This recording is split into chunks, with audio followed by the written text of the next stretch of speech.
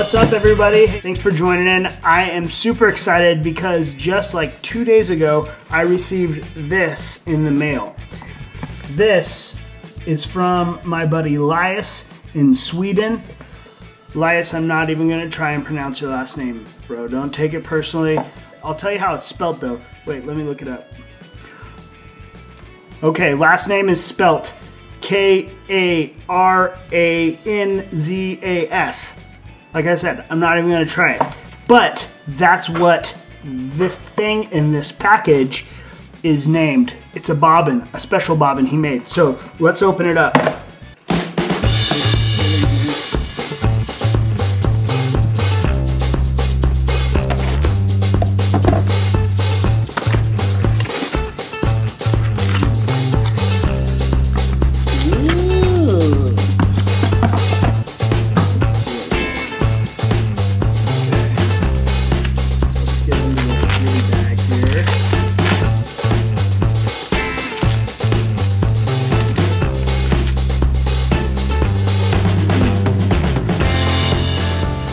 So this is like some sort of a carbon or poly something.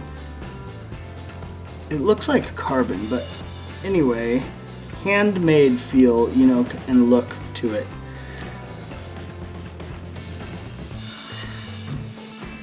What? You don't? Come on. Come say hi to everybody.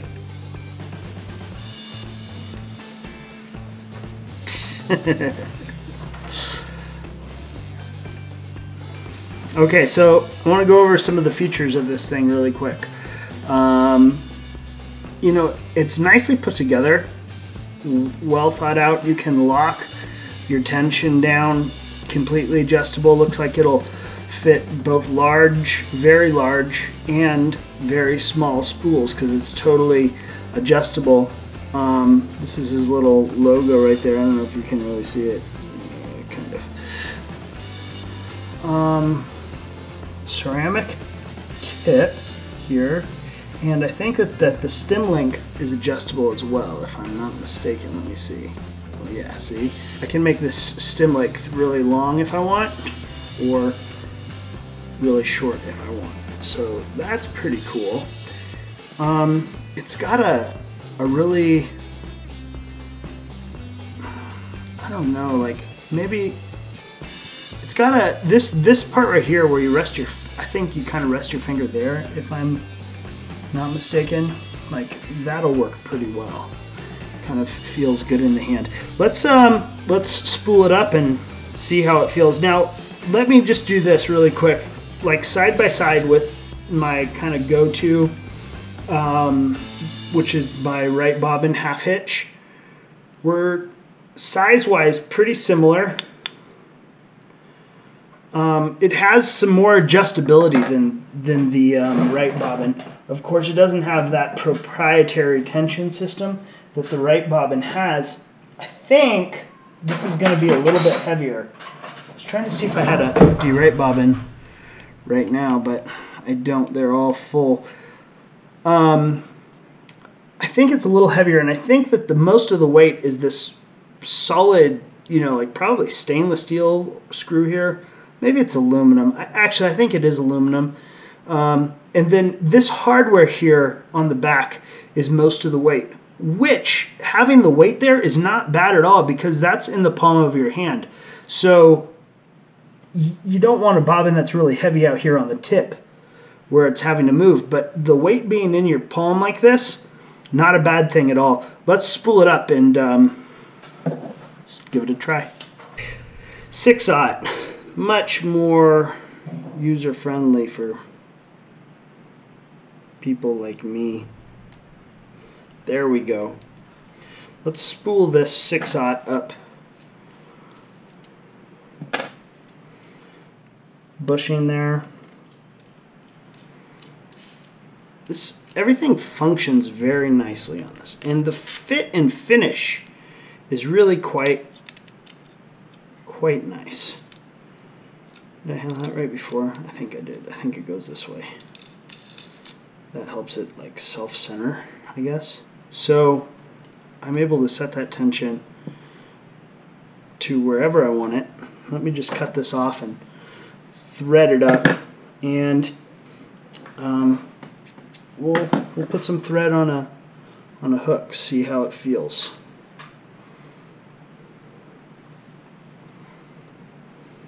Ooh, I can't see. The lighting to make a video is way different than the lighting to tie flies. Makes it hard to see. First impression, I like it. That's like way too hard, so I'm just trying to back off the tension a little bit. Still lock it down. That's way too soft. Let me see if I can find the right. There we go. That might be something. Okay, let me find a hook here. Here we go. This is there's a Saber 7380. Okay, let me just adjust the camera here a little bit. Okay, there we go. Let's put some thread on here and just get a feel for it.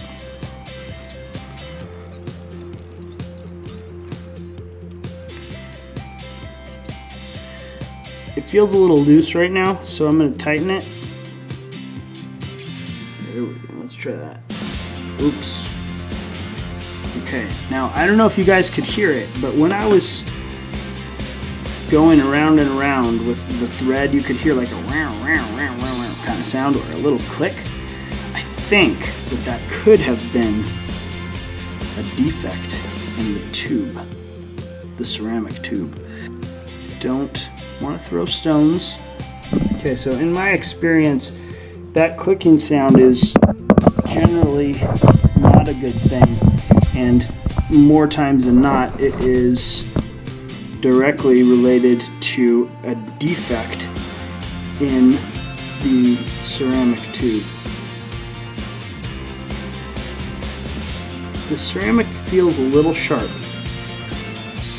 I'm not, but I do have this tension set really tight. So let's loosen it back a little bit. Too loose. Just right. Let's give it a shot again. Give it a shot again. I have it looser now, kind of in a little bit better of a sweet spot. Let's see here.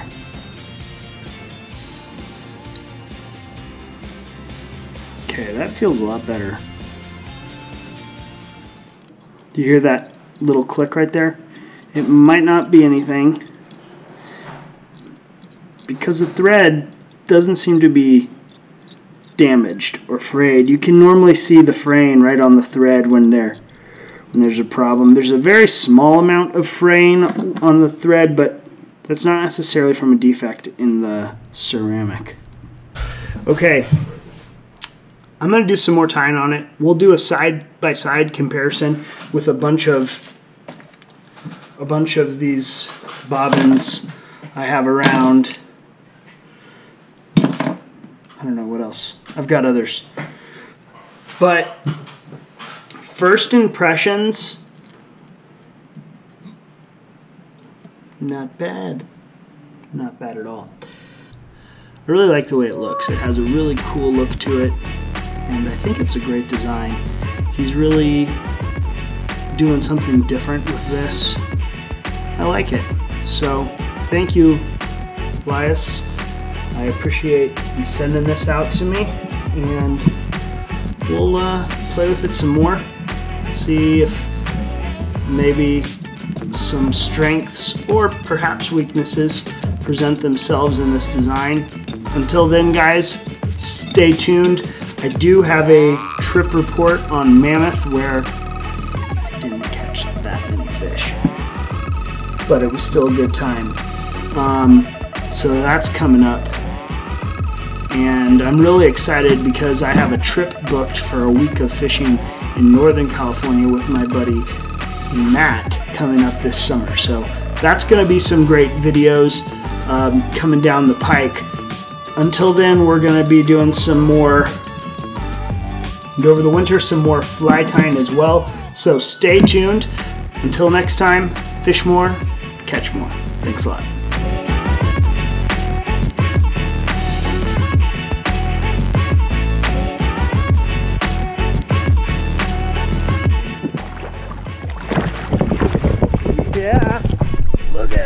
Daddy.